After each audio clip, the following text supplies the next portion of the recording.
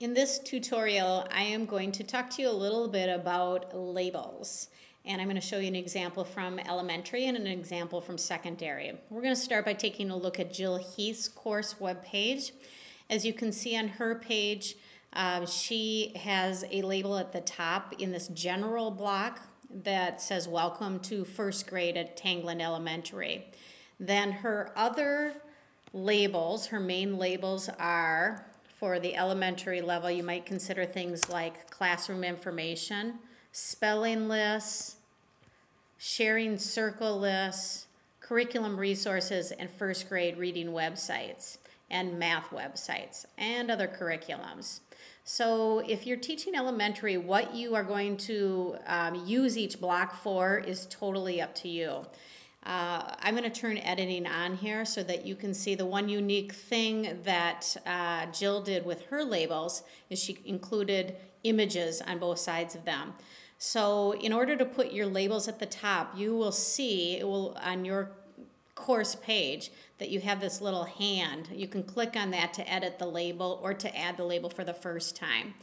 Jill, I'm not going to go into this in any greater detail because you'll learn this later in the course, but in order to get that small image in there, she used this icon on her toolbar, insert image, to do that.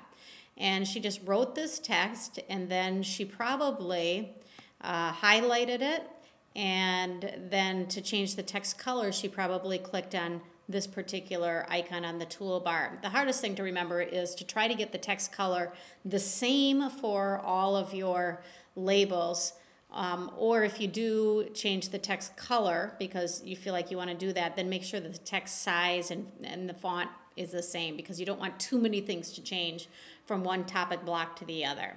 All right, we're going to head over here and take a look at a secondary example. This is Brewski's webpage.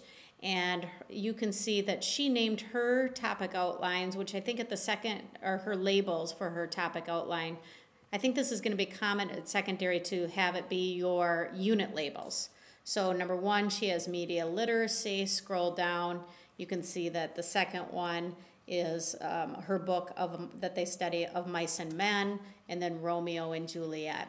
Don't pay too close attention to the fact that she's got the solid gold line. You'll learn that in a different unit. That's how topic blocks can be labeled. And you'll notice that at the top of each topic block is a little hand icon when you turn editing on that you can click on to add your label. And to use the toolbar to maybe bold it or center it, it's up to you how you want them to be organized.